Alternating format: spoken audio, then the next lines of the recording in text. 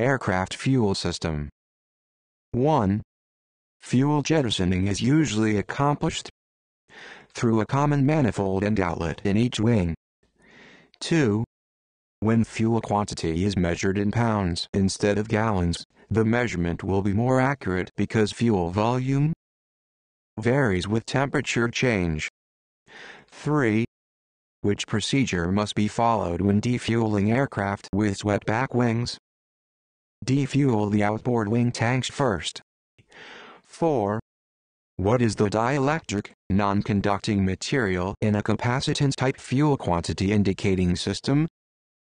Fuel and air in the tank. 5. A typical large transport aircraft fuel manifold system allows how many of the following? 1. All tanks can be serviced through a single connection. 2. Any engine can be fed from any tank. 3. All engines can be fed from all tanks simultaneously. 4. A damaged tank can be isolated from the rest of the fuel system. 6. When moving the mixture control on a normally operating engine into the idle cutoff position, engine RPM should slightly increase before the engine starts to die. 7. When routing a fuel line between two rigidly mounted fittings, the line should have at least one bend between such fittings. 8. Flapper valves are used in fuel tanks to act as check valves. 9. What is the primary purpose of the cross-feed system? To allow the feeding of any engine from any tank. 10. How does temperature affect fuel weight? Cold fuel is heavier per gallon. 11. The primary purpose of an aircraft fuel jettison system is to quickly achieve a lower landing weight. 12. 1. The fuel jettison valve must be designed to allow flight personnel to close the valve during any part of the jettisoning operation. 2. During the fuel jettisoning operation, the fuel must discharge clear of any part of the airplane. Regarding the above statements, both number 1 and number 2 are true. 13. If it is necessary to enter an aircraft fuel tank, which procedure should be avoided? Conduct the defueling and tank purging operation in an air-conditioned building. 14. If a bladder-type fuel tank is to be left empty for an extended period of time, the inside of the tank should be coated with a film of engine oil. 15. The vapor pressure of aviation gasoline is lower than the vapor pressure of automotive gasoline. 16. 1. A fuel heater can use engine bleed air as a source of heat. 2. A fuel heater can use engine lubricating oil as a source of heat. Regarding the above statements, both number 1 and number 2 are true. 17. The probe of a capacitance-type fuel level gauge is essentially a capacitor with fuel and air acting as a dielectric. 18. Which of the following may be used for the repair of fuel leaks on most integral fuel tanks? Riveting and resealing. 19. What is used in many aircraft to prevent bubbles in the fuel after it leaves the tank when atmospheric pressure is lower than fuel vapor pressure? Boost pumps. 20. A probe or a series of probes is used in what kind of fuel quantity indicating system? Capacitor. 21. Aircraft defueling should be accomplished in the open air for good ventilation. 22. Which of the following is employed to maintain lateral stability when jettisoning fuel? Two separate independent systems. 23. Why is the capacitance fluid quantity indicating system more accurate in measuring fuel level than a mechanical type? It measures by weight instead of volume. 24. What is one purpose of a fuel tank vent? To maintain atmospheric pressure. 25. Which gas is used for purging an aircraft fuel tank? Carbon dioxide. 26. What is the recommended practice for cleaning a fuel tank before welding? Steam clean the tank interior. 27. How many vents, arranged so that they are not likely to become plugged at the same time, must be used in multi-engine fuel systems? 2. 28. Entering water in aviation turbine fuel is a hazard because of its susceptibility to freezing as it passes through the filters. What are common methods of preventing this hazard? Anti-icing fuel additives and fuel heater. 29. As a general rule, which statement is true regarding fuel leaks? Stains, seeps, and heavy seeps, in addition to running leaks, are considered flight hazards when located in unvented areas of the aircraft. 30. Where is fuel pressure taken for the pressure warning signal on most aircraft engines? Fuel pressure line of the carburetor. 31. What type of fuel booster pump requires a pressure relief valve? Sliding vane. 32. When installing a rigid fuel line, 1 to 2 inch in diameter, at what intervals should the line be supported? 16 inches. 33. The primary purpose of a fuel tank sump is to provide a place where water and dirt accumulations in the tank can collect and be drained. 34. What minimum required markings must be placed on or near each appropriate fuel filler cover on utility category aircraft? The word avgas and the minimum fuel grade. 35. When inspecting a fuel system, you should check all valves located downstream of boost pumps with the pumps operating. 36. The electronic type fuel quantity indicating system consists of a bridge circuit, an amplifier, an indicator, and a tank unit. 37. A fuel jettison system is required under certain conditions if the maximum takeoff weight exceeds the maximum landing weight. What regulations cover the requirements of fuel jettisoning? Federal Aviation Regulation Part 23, 25 and CAM-4B. 38. Fuel system components must be bonded and grounded in order to drain off static charges. 39. How may the anti-knock characteristics of a fuel be improved? By adding a knock inhibitor. 40. What is the minimum distance allowed between a fuel tank and the firewall separating the engine? 1/2 inch. 41.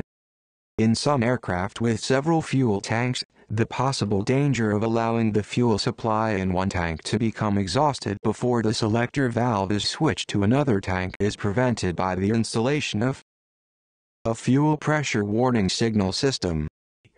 42.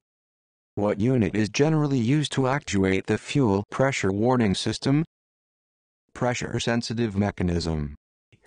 43. 1. A fuel pressure gauge is a differential pressure indicator. 2. A fuel pressure gauge indicates the pressure of the fuel entering the carburetor. Regarding the above statements, both number 1 and number 2 are true. 44. A transmitter in a fuel pressure warning system serves what function? Converts fluid pressure to an electrical signal. 45. What can be done to eliminate or minimize the microbial growth problem in an aircraft jet fuel tank? Use anti-icing and antibacterial additives.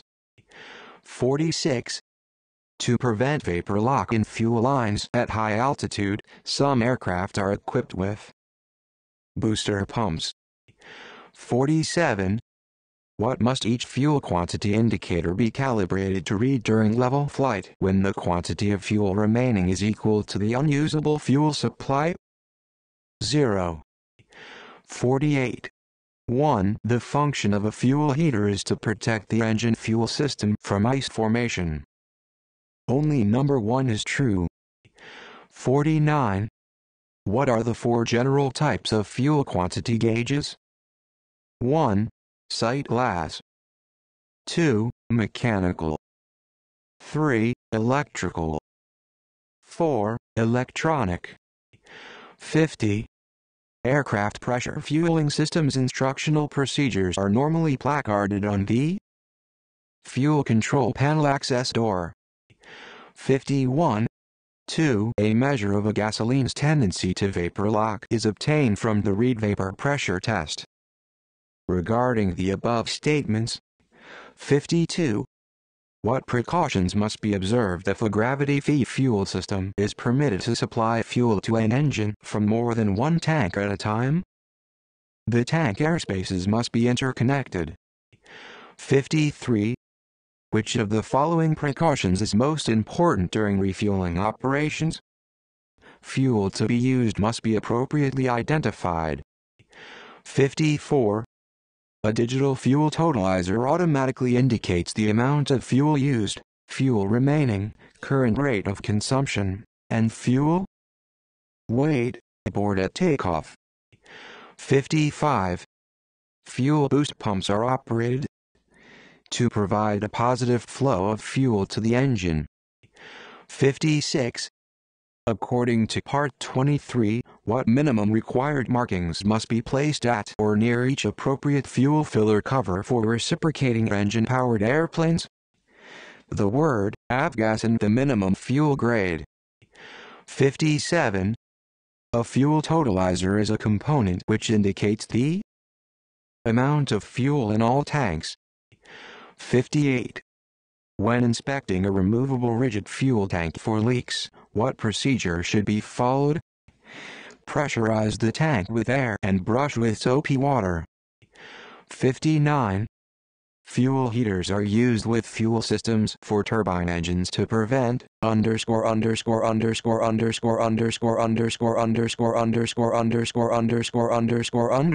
in the fuel from clogging system filters. Ice crystals. 60. Select one means of controlling the fuel temperature on turbine-powered aircraft. Engine bleed air to a heat exchanger. 61. One advantage of electrical and electronic fuel quantity indicating systems is that several fuel tank levels can be read on one indicator. 62. An electrical type fuel quantity indicating system consists of an indicator in the cockpit and a float-operated transmitter installed in the tank. 63. A fuel system must be designed to prevent fuel vapor ignition caused by lightning. 64. An aircraft's integral fuel tank is a part of the aircraft structure. 65. What is one disadvantage of using aromatic aviation fuels? Deteriorates rubber parts. 66. If an aircraft is fueled from a truck or storage tank which is known to be uncontaminated with dirt or water, periodic checks of the aircraft's fuel tank sumps and system strainers are still necessary due to the possibility of contamination from other sources. 67. What method is used on turbine-powered aircraft to determine when the condition of the fuel is approaching the danger of forming ice crystals? Fuel temperature indicator. 68. Why are integral fuel tanks used in many large aircraft? To reduce weight. 69. 1. On a large aircraft pressure refueling system, a pressure refueling receptacle and control panel will permit one person to fuel or defuel any or all fuel tanks of an aircraft. 70. Why is the main fuel strainer located at the lowest point in the fuel system? It traps any small amount of water that may be present in the fuel system. 71. Fuel jettisoning past the limits prescribed by federal aviation regulations is usually prevented by dump limit valves or low-level circuit. 72. How many engine-driven fuel pumps per engine are required for engines requiring fuel pumps? 1 fuel pump for each engine. 73. What should be used to remove flux from an aluminum tank after welded repairs? 5% solution of nitric or sulfuric acid. 74. Normal fuel cross-feed system operation in multi-engine aircraft provides a means to maintain a balanced fuel load condition. 75. Which of the following is necessary to effectively troubleshoot a fuel pressure warning system? The manufacturer's maintenance manuals. 76.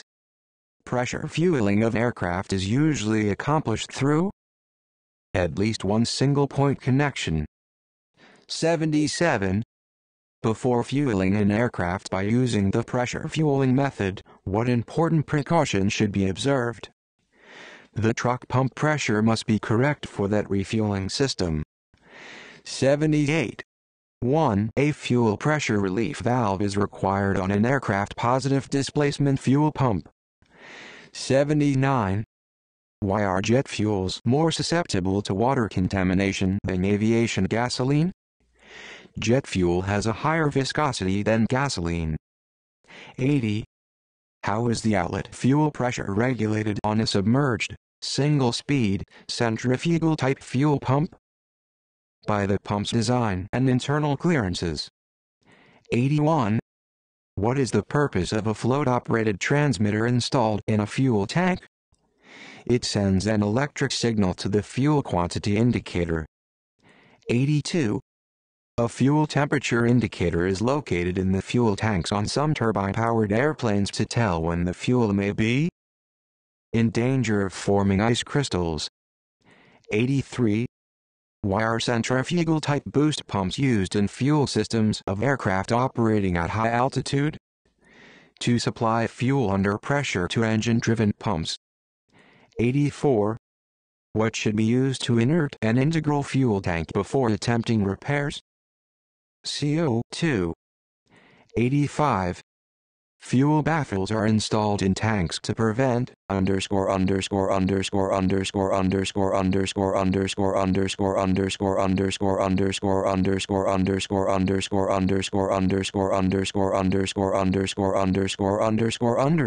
caused by changes in the altitude of the aircraft.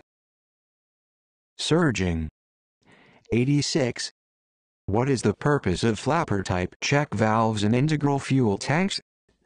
To prevent fuel from flowing away from the boost pumps. 87. What flight safety-related advantage does a pressure fueling system provide? Reduces the chances for fuel contamination. 88. What is the maximum vapor pressure allowable for an aircraft fuel?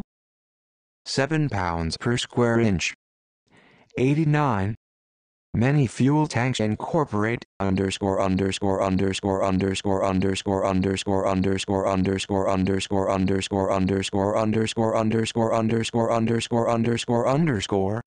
to prevent fuel from flowing away from the boost pump or tank outlet when the aircraft is in a high G maneuver. Flapper. 90. What type of remote reading fuel quantity indicating system has several probes installed in each fuel tank? Electronic. 91. The location of leaks and defects within the internal portions of the fuel system can usually be determined by observing the pressure gauge and operating the selector valves. 92. What method would be used to check for internal leakage of a fuel valve without removing the valve from the aircraft? Place the valve in the off position, drain the strainer bowl, and with boost pump on, watch to see if fuel flows to the strainer bowl. 93. Which aircraft fuel quantity indicating system incorporates a signal amplifier? Electronic. 94. Which statement concerning an electronic capacitance-type fuel quantity indicating system is true? It has no moving parts in the tank. 95. The presence of fuel stains around a fuel nozzle would indicate clogged fuel nozzle. 96. What unit would be adjusted to change the fuel pressure warning limits? Pressure-sensitive mechanism. 97. The purpose of a diaphragm in a vane-type fuel pump is to compensate fuel pressures to altitude changes. 98. Which of the following would be most useful to locate and troubleshoot an internal fuel leak in an aircraft fuel system? A fuel system schematic. 99. The use of turbine fuels in aircraft has resulted in some problems not normally associated with aviation gasolines. One of these problems is microbial contaminants. 100. Which of the following would give the first positive indication that a changeover from one fuel tank to another is needed? Fuel pressure warning. 101. The purpose of the baffle plate in a fuel tank is to resist fuel surging within the fuel tank. 102. In an electronic-type fuel quantity indicating system, the tank sensing unit is a capacitor. 103. A transducer in a fuel pressure system serves what function? Converts fluid pressure directly through a transmitter to the indicator. 104. Fuel is moved overboard in most fuel jettison systems by boost pumps. 105. A fuel pressure warning switch contacts close and warning light is turned on when the fuel pressure drops below specified limits. 106. A capacitance-type fuel quantity indicating system measures fuel in pounds. 107. A drip gauge may be used to measure the amount of fuel in the tank. 108. Why is it necessary to vent all aircraft fuel tanks? To limit pressure differential between the tank and atmosphere. 109. Refer to Figure 17. What is the purpose of the pump crossfeed valve? Allow operation of engines from one tank and demultiply in the water interfaces of jet fuels. Which of the following could result if microbial growth exists in a jet fuel tank and is not corrected? 1. Interference with fuel flow. 2. Interference with fuel quantity indicators. 4. Electrolytic corrosive action in a metal tank. 111. 1. Gas turbine engine fuel systems are very susceptible to the formation of ice in the fuel filters. 2. A fuel heater operates as a heat exchanger to warm the fuel. Regarding the above statements, both number 1 and number 2 are true. 112. Integral fuel tanks on transport aircraft are formed by the aircraft structure. 113. The type of fuel boost pump that separates air and vapor from the fuel before it enters the line to the carburetor is the centrifugal type pump.